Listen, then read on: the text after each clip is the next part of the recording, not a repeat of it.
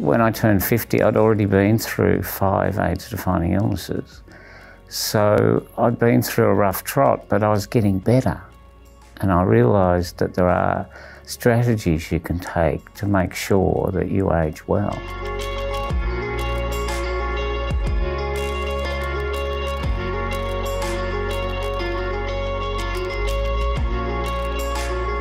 My name is David.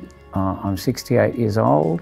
I've had HIV since 1984, so 37 years. I've been involved with Living Positive Victoria since the very beginning in 1988. So my involvement has been for the long haul. I've been there since the beginning.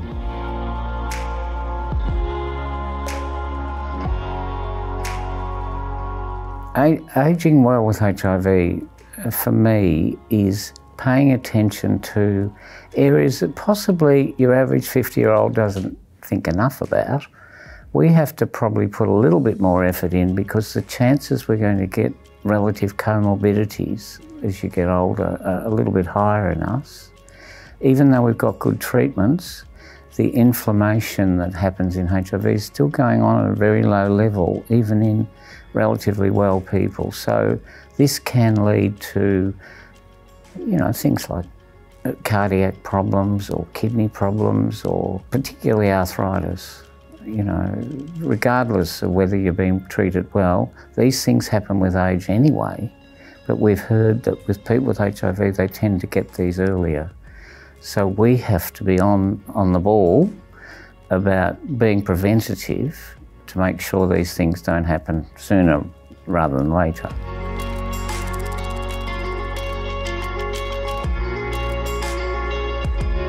I think people should think about daily exercise, number one.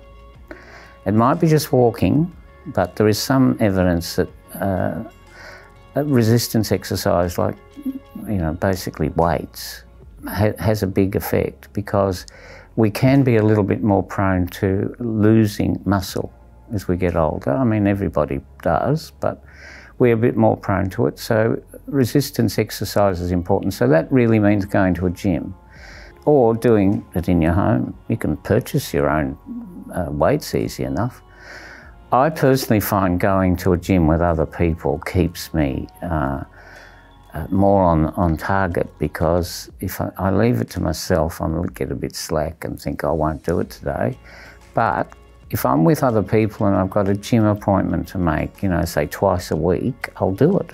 And they're usually people I like hanging around with. I'm a little bit in the frail side because of all the things that have happened to me, and I think I've got to keep, the joints moving. I've got to limit the amount of damage that osteoarthritis can do to me.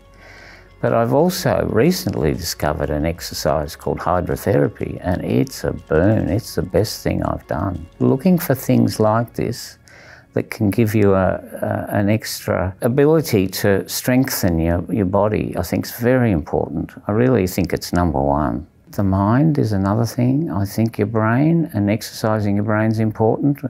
We all know that some of those things happen later in life. It's part of the ageing process. Hopefully they don't happen till very late.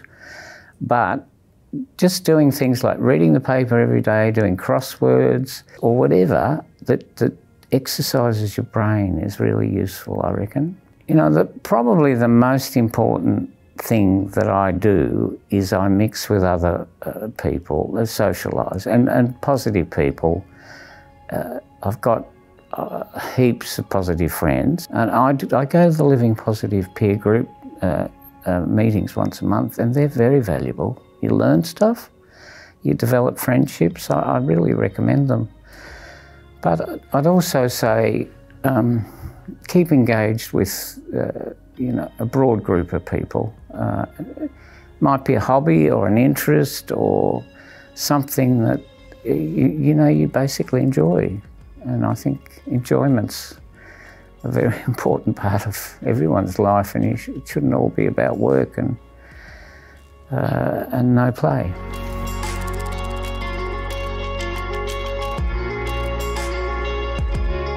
When I was 50, I'd already been through a pretty rough time, but the good thing was I was feeling as if the new treatments were giving me a lot of energy. So we're talking back in the early 2000s, if it's that long ago.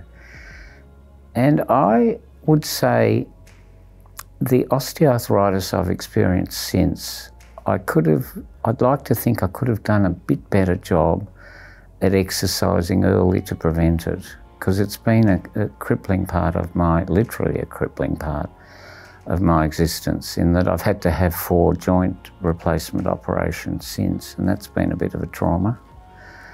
It hasn't really made me stronger, and if I was a bit stronger then, you know, like exercised every day, I might have done it every couple of days, but I think maybe I should have taken the exercise a little bit more seriously. I've always been close to my doctors, but I would always believe you need to be as literate about your medical condition as you can be. And you shouldn't be scared of doctors. A person with HIV who's not prepared to develop good relationships with their doctors won't fare well.